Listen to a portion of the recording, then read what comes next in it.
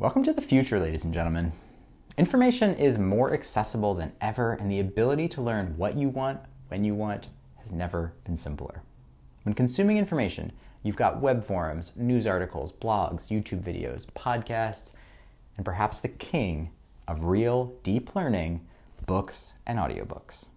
In this video, I want to talk about an interesting new way to consume the knowledge from books that I've coined as reverse summarization. Reverse summarization is a method whereby you leverage online generative AI tools like ChatGPT to provide insights into book contents and to learn about book topics to whatever depth you wish. And before I jump into those details, for those of you already rolling your eyes about AI's impacts on the incredible authors who put these works together, I'm going to address how to ethically use this information later in the video. For my example of its use, let's look for information about entrepreneurship. I asked ChatGPT for a list of top books on the topic and get back a list of 10. Number 7 on the list just so happens to be one of my all-time favorites, Start With Why by Simon Sinek. But for this example, we'll assume that I've never read it before, so I ask for a summary of the key concepts. In response, I get a basic book summary and ultimately something not unlike what we may find elsewhere on the internet. This alone may be a great way to get a look into a book enough to decide whether to buy it or not. However, the power truly comes with follow-ups. In this case, the summary mentioned the concept of the golden circle, but I couldn't quite follow what it meant, so I can ask for clarification. Now you can start to see the power. We're taking a summary of a book and drilling down into the details, which is why I call it reverse summarization. In our example, we've now grasped the fact that the golden circle includes why, how, and what. Even though why and what makes sense, I need some help with how. I also think some detailed examples may help. And now we've got a pretty detailed explanation, including 4 real-world examples to help illustrate the points. Now at this point, we could keep going, selecting additional concepts and asking for additional details and examples until we understand everything to the level we wish. Or we could ask for application of the book's concepts to another area, like this YouTube channel. Obviously, ChatGPT doesn't actually understand my YouTube channel, so it's creating generic ideas for applying the book's concepts to my business. However, this could be just the input I need to spark an idea or plan a next step in times where I may be lost. Or better yet, it may provide me with a starting framework to have on my mind as I begin to read the entire book. Now, while this method is super cool for exploring books and learning new information, I'm now going to share the reasons why you should not use this method. First, services like ChatGPT straight up make things up.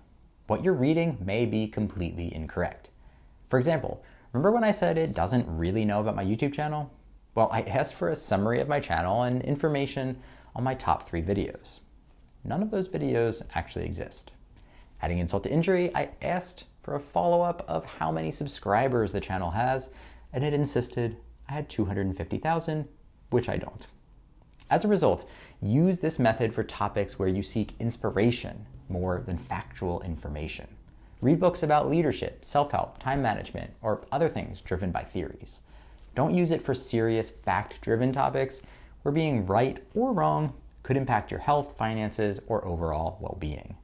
The next limitation is that you will never get the full depth of understanding that truly reading a book will offer. You may grab some talking points, but you will never quite discover the true magic that makes a book great. Worse, you may fall victim to the Dunning-Kruger effect, where learning a little about a topic may make you feel overconfident in your own knowledge. Think about the concept of knowing just enough to be dangerous.